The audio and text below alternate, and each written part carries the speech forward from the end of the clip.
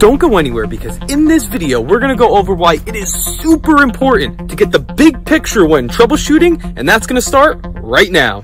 All right, upon first inspection, we have at least a visual indicator that we have power. But I did see before the low water cutoff light was on. And that water level's rising pretty quick. Something's going on. Why is this boiler not firing? Boiler 2 is firing, but boiler 1 is not. I think, if we look down here, I think our rollout switch is tripped.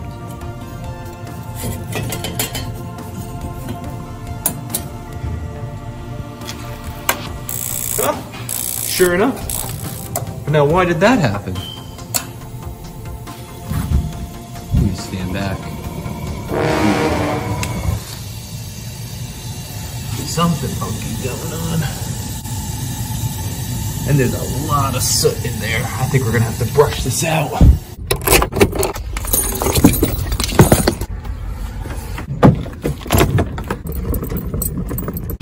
And so begins the long and tedious process of trying to find every single little screw that is holding this boiler together. And if we take a look right in here, we could see our boiler's leaking.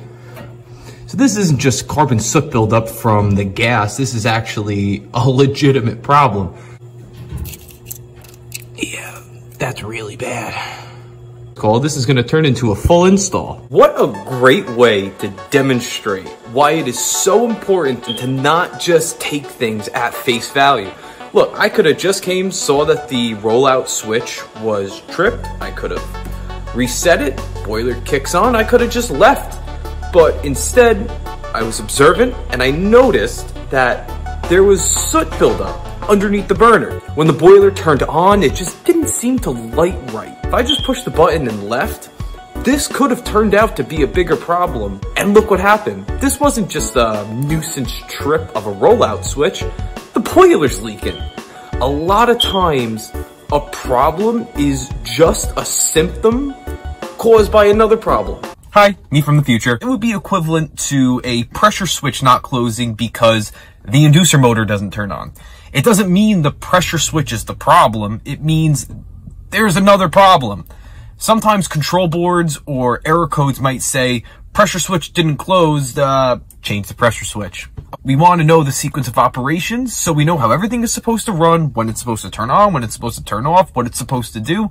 This way, along the way, we can figure out where the problem is really coming from. Okay, sorry for interrupting. Back to the video. This will come with time, knowing the sequence of operations for every boiler, because they're all going to be different. So don't beat yourself up over it if, you get a call back because there was actually another problem going on that you didn't realize.